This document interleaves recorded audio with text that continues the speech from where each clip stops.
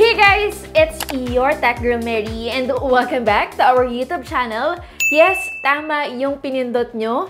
Isa na namang smartphone from the brand itel yung pag-uusapan natin. But this time, it's their budget gaming phone. Alam kong medyo familiar yung device. Alam ko ang nasa isip nyo, pare-parehas tayo. Yes, alam ko, magkahawig sila.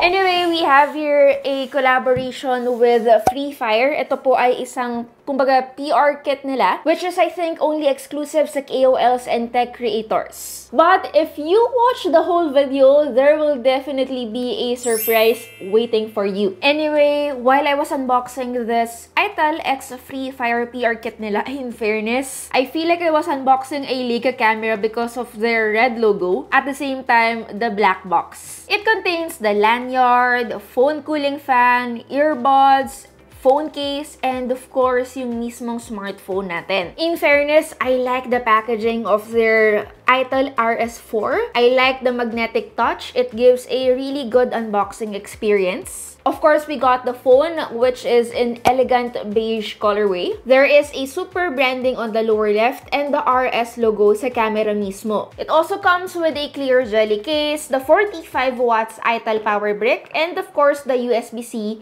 cable.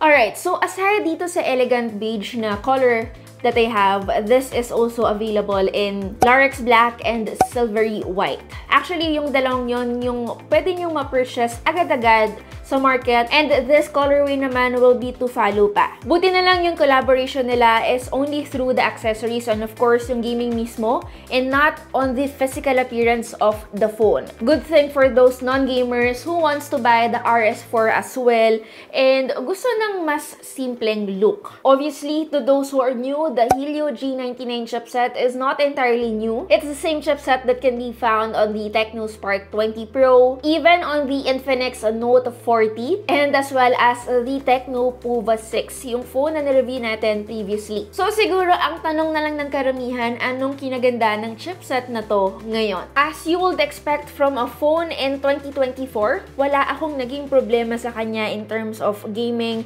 sa Call of Duty, even on Asphalt 9, and of course, Free Fire. This phone was also able to manage a fair amount at 120Hz refresh rate. May mga iilan na noticeable frame drops lang, of course, especially from playing Asphalt 9. Now, for games, again, like Free Fire, so far actually smooth yung gaming. I think the Z-axis motor really helps, especially when it comes to bringing strong vibration. At the same time, this also has a gyroscope sensor that provided our gaming experience a more visual information and yung mga 3D spatial effect. So yun, kung yung mga nilalaro nyo lang naman ay COD, Free Fire, tapos bihira kayo mag-AAA games like Asphalt 9. So obviously, it is a budget gaming phone at pag sinabi nating budget, specific lang yung mga games na pwede nating laruin sa kanya smoothly. Anyway, isa sa mga big deal for sure sa inyo while playing your game is of course having good set of speakers. They have no collaboration with any audio brand, but it's really good to know na dual set yung speakers niya. Wala masyadong struggle when it comes to hearing clear sounds. Hindi rin masyadong muffled kasi dalawa nga yung pinanggagalingan ng audio. So yes, so far yung speaker sounds nitong RS4 is clearer compared to its competition na halos isa lang yung speaker.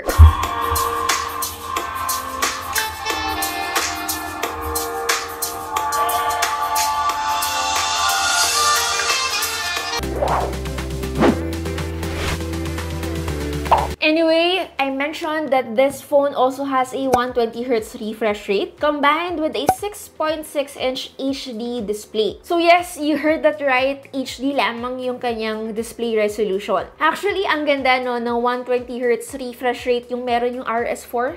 Medyo sayang lang kasi halos walang bisa yung pagkakaroon ng high refresh rate sa phone na mababa lang yung resolution. So, i-weigh in nyo na lang kung ano yung mas importante sa inyo. So far, napansin ko rin na medyo makapal yung bezels niya as compared to other budget phones that we have na nasa ganitong price point. But good news to those who are very specific on their refresh rate, there is an option to select auto switch. There is also a 120Hz, 90Hz, and 60Hz. Though I'll be honest, so far with my 1 week of usage, hindi masyadong accurate yung auto switch refresh rate niya. So most of the time, I'm forced to use the 120Hz or the 90Hz kapag medyo gusto ko ng mas mahabang battery life.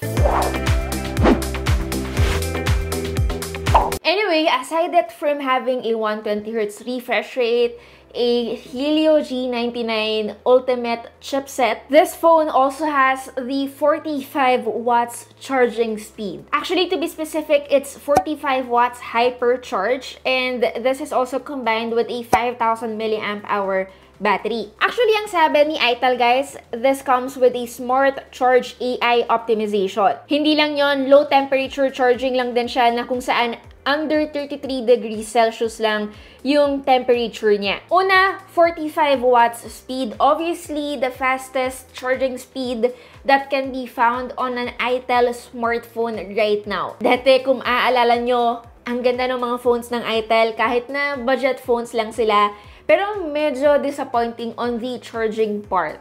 Ngayon, mukhang they really are trying their best to give us a fast charging experience. And yup, tama naman yung claim nila. In just 32 minutes, we were able to charge the battery to 78%. Sobrang lapit doon sa 80% na pre-promise nila. Now, onto the cameras. Alam kong mukhang apat yung camera na meron tayo base sa setup na meron siya. But to set your expectations, dalawa lang po yung meron tayo. One is a flash and the other one is just there. Wala siyang camera. It has a 50 megapixels main camera. And the other one is the usual AI camera that they put sa mga budget phones nila. Lastly, of course, we got a punch hole that houses the 8 megapixels front camera. Actually, the punch hole, I like it.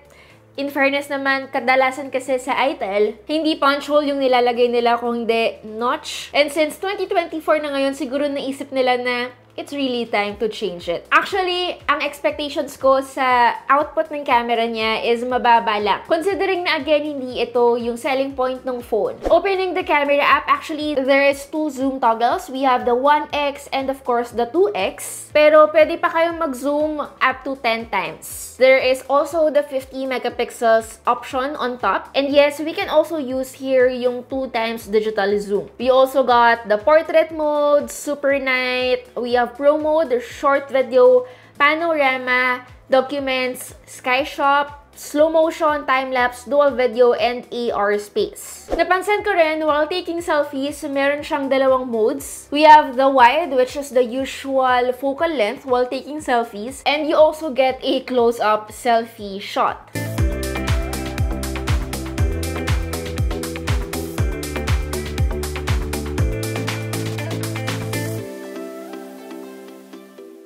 Now, in terms of the software, hindi mention ni brand kung gaano katagal siya in terms of updates like the OS and security updates. So, in terms of longevity, usually yung ganito 1 to 2 years. So, yes, in terms of longevity, medyo hindi siya sigurado.